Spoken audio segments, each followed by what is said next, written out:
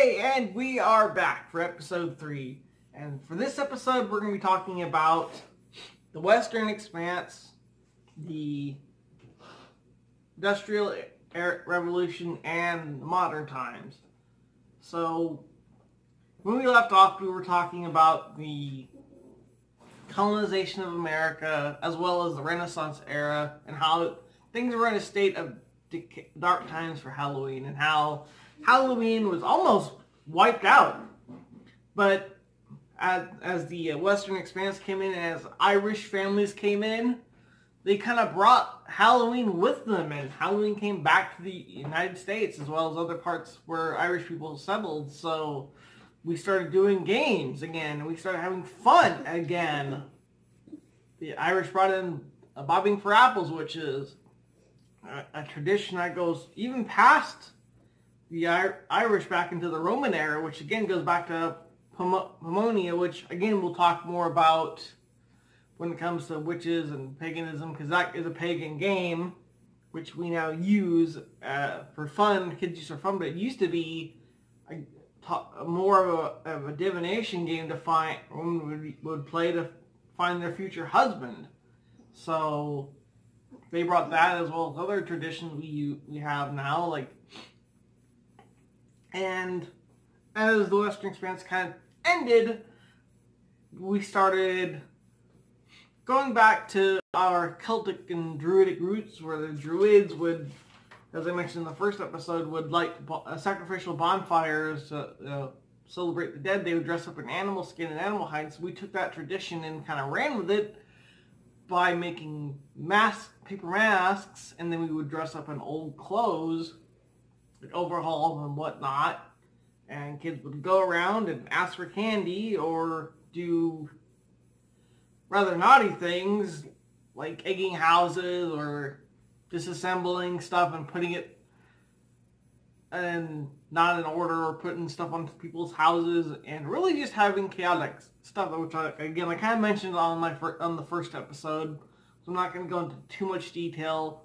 Mainly what I want to cover is, like I said, the Irish came over, as well as other people came over and brought Halloween back with them, and brought Halloween back into fruition.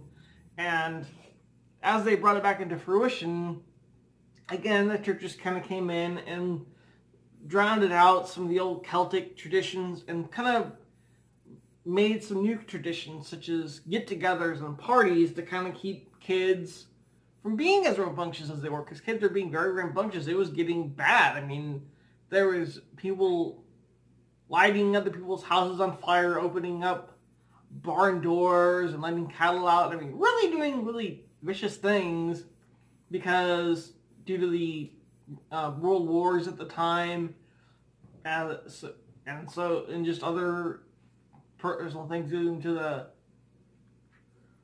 stock market crash in the 30s, just a lot of that bad times. So it just reflected in society with kids.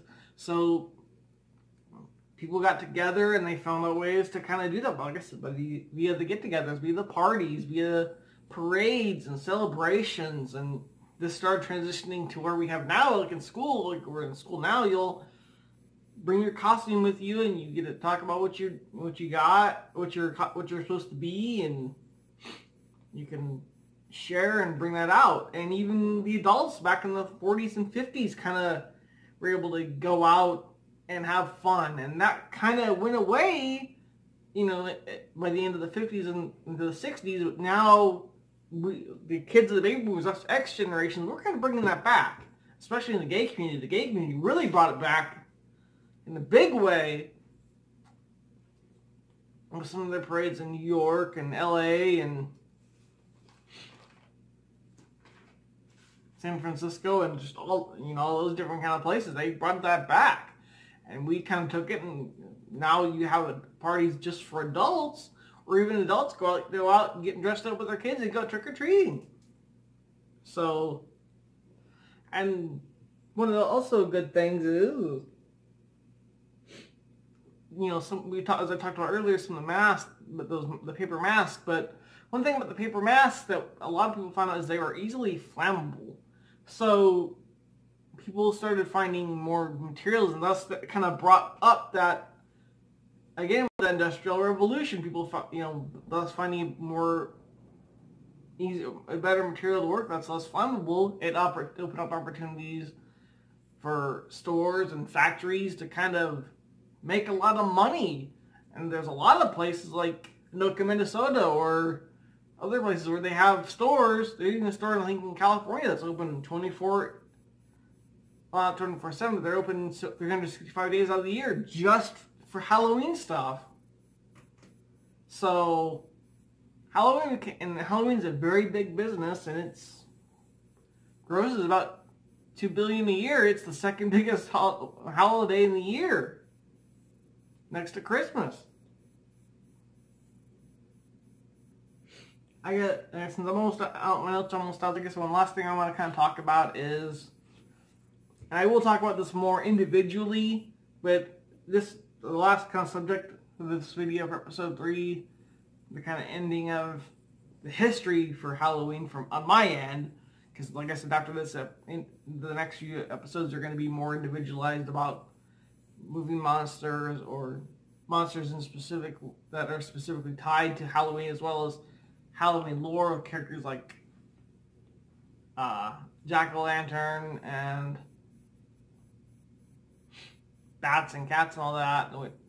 We'll kind of talk more about them in details in the next few episodes till Halloween. But slasher movie, I'm going to talk about slasher movies, because slasher movies also help revolutionize Halloween as we know it. Because it wouldn't be Halloween without slasher movies, without watching Jason or Michael Myers or Freddy Krueger or the Howling movies or some other movie like Poltergeist. That has, horror movies, getting a good scare has become part of Halloween, and we love to scare ourselves. I mean, we love to get a good scare. That's why we go to haunted houses.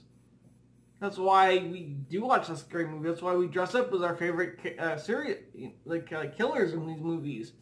We indulge in that, and it's fun. It's cathartic in some ways, because you face your fears and you get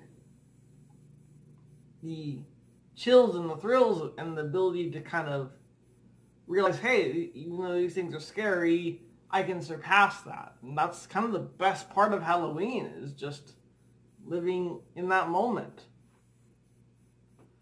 And this is pretty much it for my version of the history of Halloween. Like I said, it's been kind of a 3-part series. Like I said, the rest of the 7 parts are going to be more talking about lore in regards to Halloween. Like I said, Jack-o'-lantern and cats and bats will be the next episode, kind of lore. And then after that, I'm going to talk about movie monsters.